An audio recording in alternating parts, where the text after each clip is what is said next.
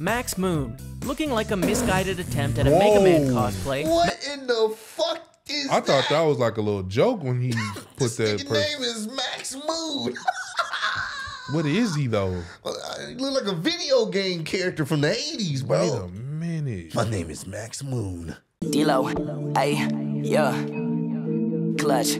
I'm in the clutch, we in the clutch, it's team up in clutch. You think that we suck, your dreams are the luck, your ship is just sung, we turn off away. Ooh, yeah, skin on my face is up in disgust because people talking a mess, but there's nothing to discuss. I'm just being honest, I'm keeping it a bug.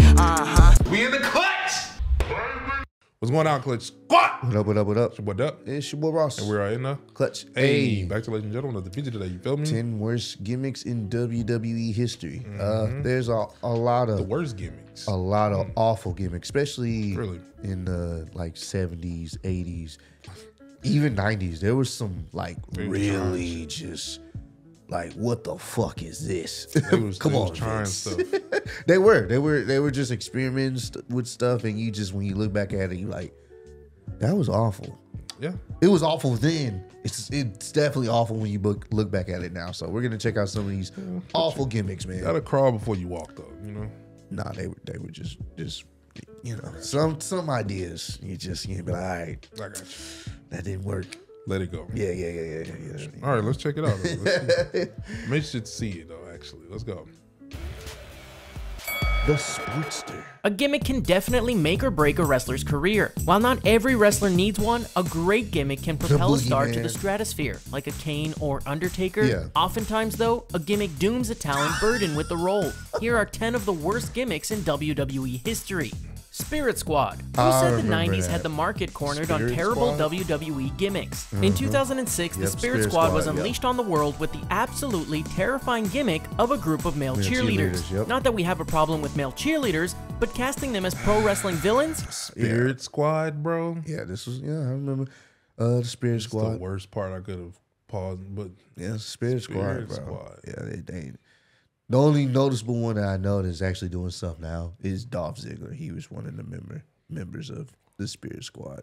Granted, I mean, by doing something now, he's getting pretty much beat every week by people, but still, I mean, he is a former world champion, IC champion. I bring this up every time I faced him.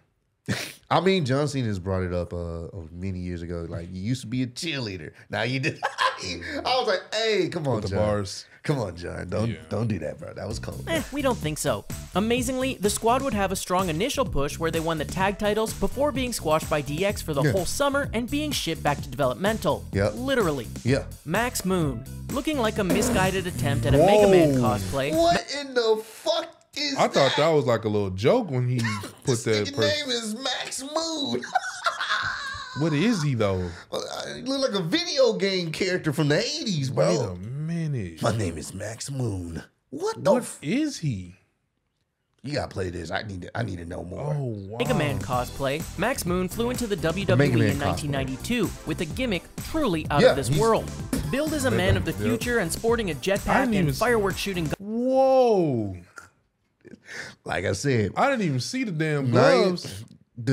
This is obviously, we're babies, you know what I'm saying? Not even really a thought yet around this time, but like the early 90s, 80s, late 80s, there was a lot of questionable gimmicks. It didn't get we didn't get to the Attitude Era to like 96, 97. But I mean, and that's when things started to ramp up because people got tired of these, for the most part, corny, family-friendly gimmicks. What is it, Moon Man? What is his name? Max Moon. He's supposed to be like Mega Man. He probably would have been live though. He got stuff coming out.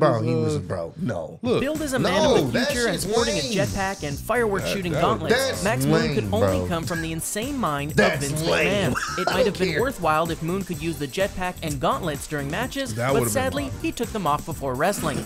Naked Midian. One day, people at the WWE headquarters were presumably doing entirely too much drugs. Sounds about right. Those same people also thought that the next logical step after being part of a satanic cult was to wrestle nearly naked. What? Seriously, that was the entire extent of Midian's new gimmick. He would wrestle in a G-string with a fanny pack and no shirt. The only reasonable explanation is that a demon was still inside Midian from his ministry days and compelled him to go on with this gimmick.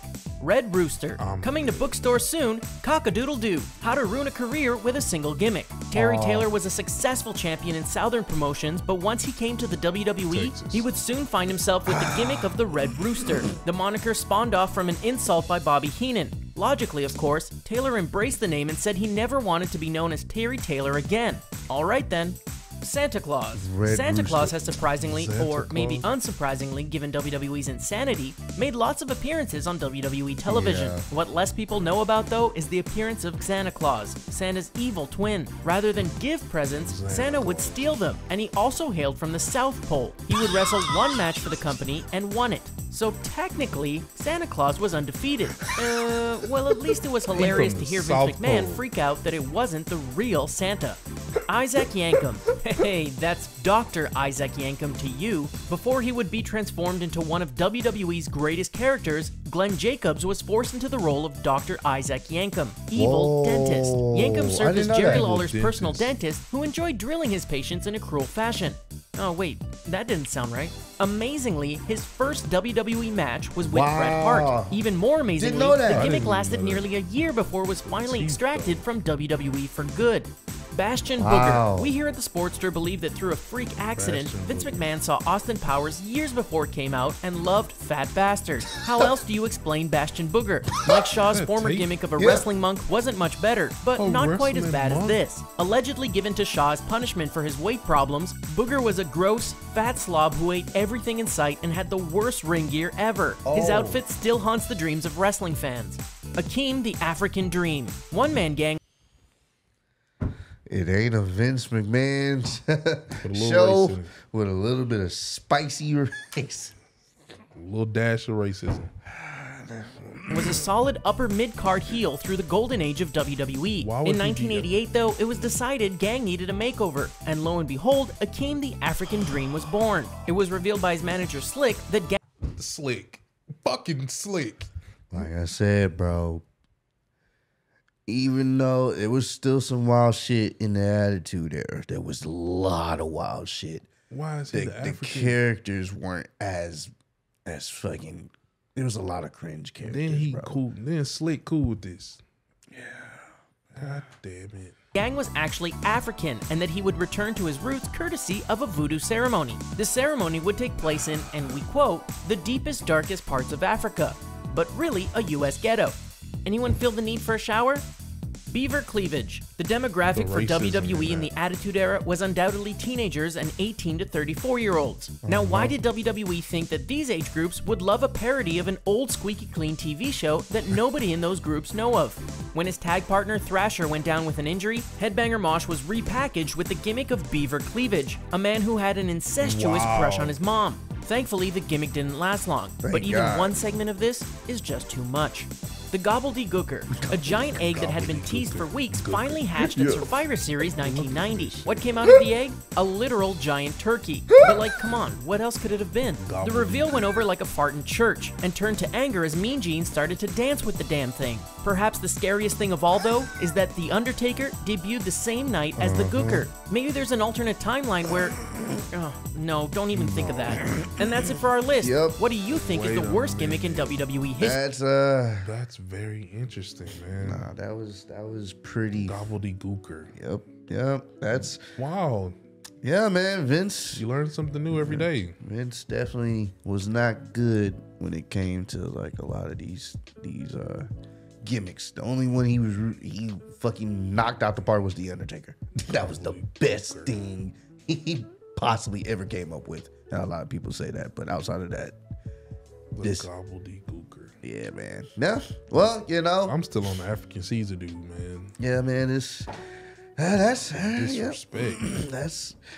That's Vince for you. Oh man, hey, let us know if you guys knew about some of these already. And if not, let us know down below, man. Kind of learning together when it comes to these here, man. That's very interesting history there. For sure. WWE history, but glad we were able to get past that. So now when we do see cringe stuff now, we won't be able to be so judgmental because it could be worse. It definitely could be worse. But we catch y'all on the next one, man. Keep running up the like, subscribe, share the videos, man. Spread love, be love, keep God first. Peace out, man. Alrighty.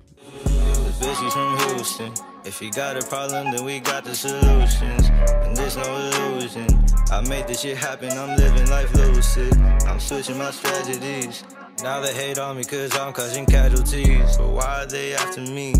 Deep inside they know they can't handle half of me.